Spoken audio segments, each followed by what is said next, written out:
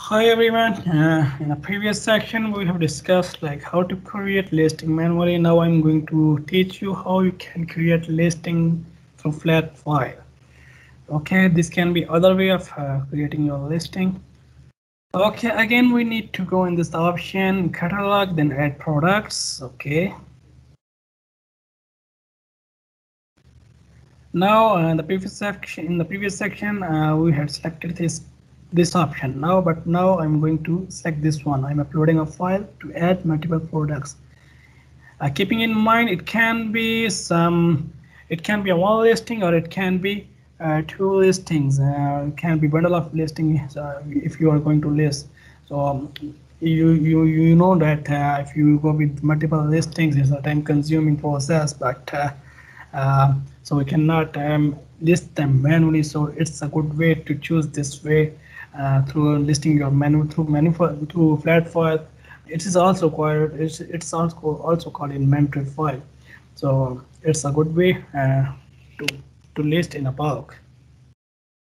Okay, there are some three different options: download, upload, and monitor status of your inventory file.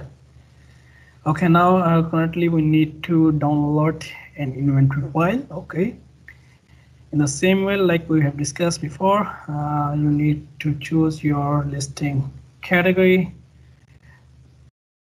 I'm going to again use same category: sports and outdoor, fitness and exercise and fitness. And now I'm going to choose select this one. Okay, now you are going to just download template and download your flat file. Now it's downloading.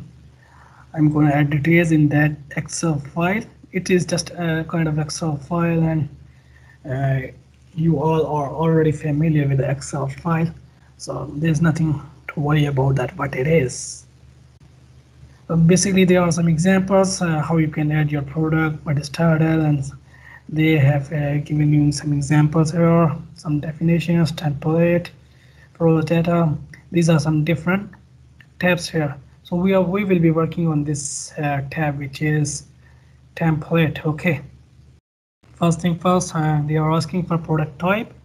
Okay. By default, there will be some values, some subnode of your category. So you need to select that. Each category will have some different product type here. I'm going to add some seller SKU, which is stock keeping unit. I'm going to add some randomly. Okay, just I'm going to add a jumping rope. Now brand name.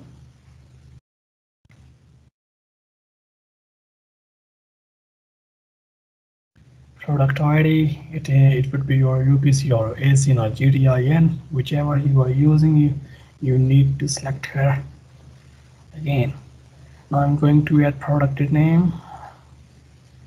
I'm going to add with my brand name, jumping rope.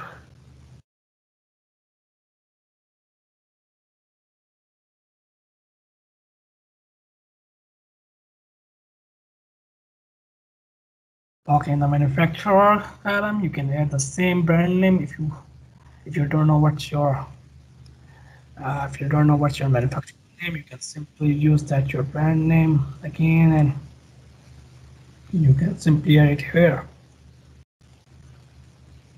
Now here you need to select the item type keyword from the drop down menu. You can select that option. If your product has expiry date, you can choose that. No, my product has not some expiry date. You need to add some main image URL. If you have, it's good. If you don't have, you can add it later. There are some websites who are offering these services of changing your image URL, changing your image into some kind of URL. So you can just Google that to know what these websites are. Okay, now I have to use here this section as I'm going with for the first time. So I have three different options. but I'm going to list my product very first time, so I'm going to use this option, which is update. It will just list my product from scratch. But if you are updating something in your if it's in your account, in your product details, like title changing, like bullet points changing, you can simply then use this option, which is partial update, and the third one is for delete. But right now I'm going for update. Okay, it's pretty simple and cool. Just save this file. Okay, now you have to again go to the Search Central. Now just open this tab, upload your inventory file. Here you have to choose your file precisely. What is that? Okay, now this was my file. And there are some different file tabs, whichever suits you, you can select that. But in my case, it is non-Amazon inventory file. And the file format is already recommended, which is Excel one, so I'm going to use that one. Okay, upload is the simple way. After upload, you can simply monitor your product status, your inventory file status in this third tab, and there will show you after 15 or 30 minutes what will be your status. So if they are good to go, there will be nothing there will be nothing mentioned here under action tab. But if there is something that you need to work on in some tabs, so you can simply download your processing report, where Amazon will tell you what you need to do again, or simply you can click on complete drafts, so you can know what changes Amazon is requiring from you. Again, then after some time, 30 minutes is the time, you can refresh your page and go into the manage inventory, so that you can see your active listing. Okay, thank you all for from my this was all from my side. Keep watching and keep learning.